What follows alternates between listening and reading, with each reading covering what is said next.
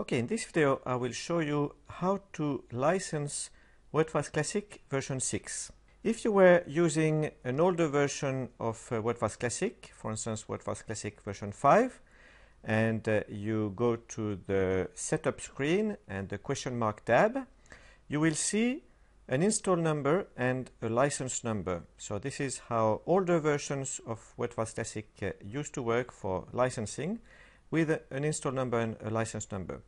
Starting with Wordfast Classic version 6, install numbers and license numbers are no longer used. Instead, I will show you how the licensing takes place. So you need to go to the address wordfast.net like this.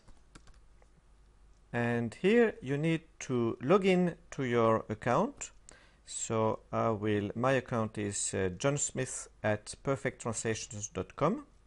If you have forgotten your password, you can recover it by using the lost password button. But I know my password, so I will enter it and I will log in. Here I can see the text: to download your pre-registered copy of Wordfast Classic, visit the Classic download page. So I will click on that link. And here I can download Wordfast Classic version 6.03t. So I will do it. And now it's ready. So I can open the folder. And I can see that the name of the file that I downloaded is wf603t dash and then a string of 6 characters and then .zip.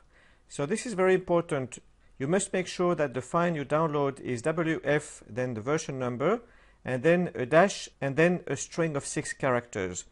If the file you download is just wf603t.zip, then it's the demo version. So now I have my pre-registered version. I can expand this file. I will extract the content here. And I can install normally from this file. And there are detailed instructions on the Wordfast wiki. I will include a link in the description field below. But here I will show you how to install Wordfast on Word 2010. So I need to enable editing here. And then I have the message macros have been disabled. So I have to click here. And here on enable content, I will click on this little arrow here. And I will select advanced options. Here I will select trust all documents from this publisher. So the publisher is Wordfast LLC. I know it's a trustable source, and I will click OK. The installation is starting and it's ready. When I click OK, Wordfast will restart.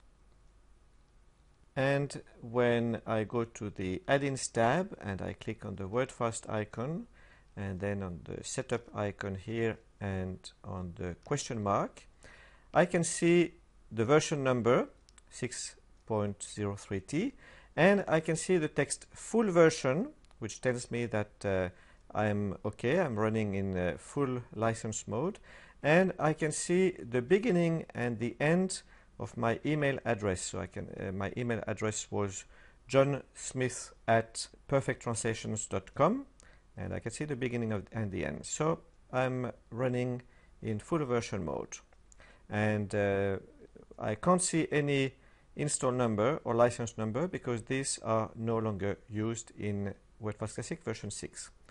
So that was how to install and license Wordfast Classic version 6 in Word 2010. Thank you for watching. Do subscribe to my channel and see you in the next video.